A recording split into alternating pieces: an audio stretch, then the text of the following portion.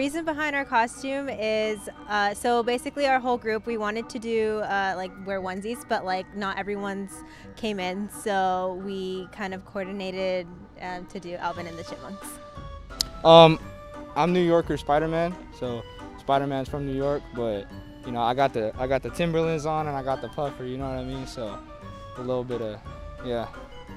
I chose it because I bought the Spider-Man outfit and then I saw somebody on TikTok like walk around New York with it like this, so I was like, that looks funny, I'm gonna do it even though I'm from California, not from New York, so hey.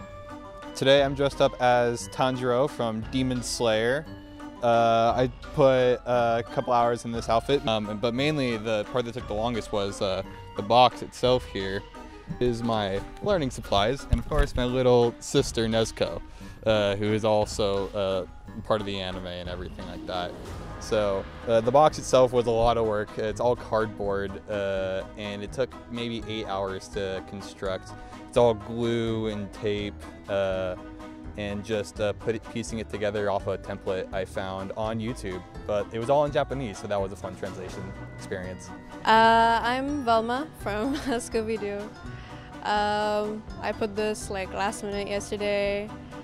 I had all the pieces and outfit, all the like little, you know, all little clothing pieces. So fun part,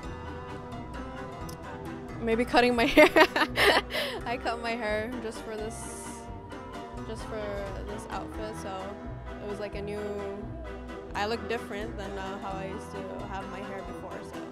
So my outfit is inspired by Jinx from Arcane, not the video game League of Legends. I love the show Arcane. I could not get into the video game at all. Halloween for me, I'm not really crazy about the candy, but I love the fact that it's an excuse to dress up, and I love dressing up in costumes. So that's always fun. And funny enough for me is I dress in black clothes all the time. I do not like horror movies at all. People think I love horror. No, I'm very terrified of it. Thank you, Freddy Krueger. I'm Boo. I like the movie Monsters Incorporated. It is so cute. Based on my shoes, it looks like they're her door.